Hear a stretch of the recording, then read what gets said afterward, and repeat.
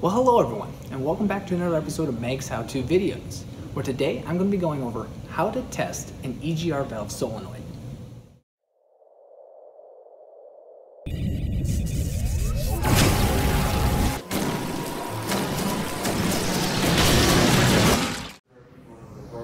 Now, before I go over testing this EGR valve, let's go over what the EGR system is and its purpose.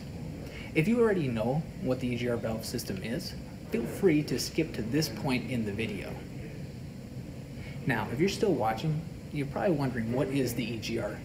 And EGR stands for exhaust gas recirculation. And it does pretty much what the name says. The whole purpose of the system is to take a small amount of the exhaust gases and recirculate it back into the combustion chamber through the intake manifold. There, it helps reduce and lower the combustion chamber temperatures, as well as burn off more of those poisonous nitrogen oxide gases that your vehicle emits. The purpose of the EGR valve is to act as a bridge that combines, or connects I should say, the exhaust manifold to the intake manifold and controls the flow of gases that go to the combustion chamber. It usually begins in the closed position, that is usually what it starts as, and is actuated by a vacuum or otherwise a small electric step motor. The first things first, we're going to want to turn the vehicle to the run position. Now that the vehicle is in the run position, we can now test for power at the EGR valve. Here I have disconnected the wire harness that supplies the power to the valve, and I'll be using a multimeter to test this wire harness. If you don't know how to use a multimeter, feel free to check out one of my other how-to videos where I explained the basics on how to use one. So here we go. We are going to turn the multimeter on.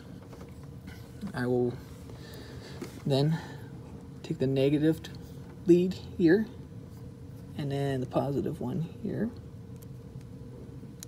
Now this vehicle runs on a 12-volt system, so that's what we should be getting. And there we go. Yep, we're getting 11.95. So that's pretty close to 12 volts, and that tells us that the solenoid has received the proper voltage, and so power is not the issue. The next test I'm going to do to verify, or to continue verifying that the power is not our problem, is I'm going to be using this power probe to actuate this solenoid.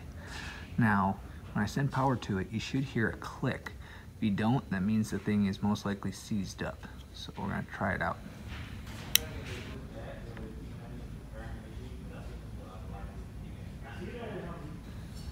So you can see that there was no click, so that most likely means that the solenoid is seized. Here I have another solenoid. This one is a good solenoid, and I'll show you what it's supposed to sound like.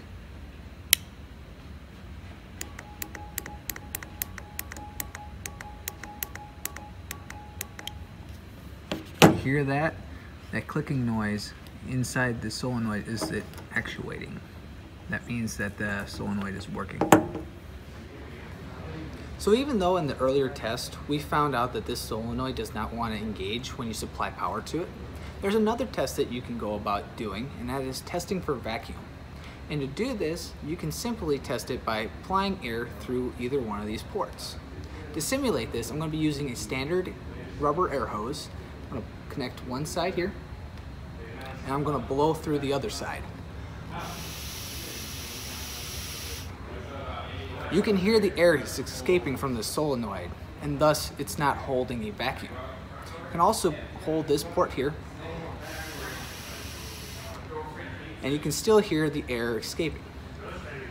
You can also test this port, and you can hear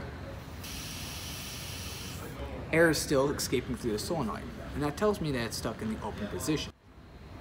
Here I have the working solenoid that was clicking in the previous test. So that tells me, of course, this one actually does engage. So we're going to still test for vacuum to make sure this solenoid is fully operational. To do that, of course, I'm going to hook up this rubber hose to one of the ports, and then I'm going to blow through this one. You can hear no air is escaping through the solenoid, and actually pressure is building up in the hose. That tells me this solenoid is in the closed position, just like what it's supposed to be. And of course it means the other one is bad and I'm gonna have to replace it. And that's why I got this one.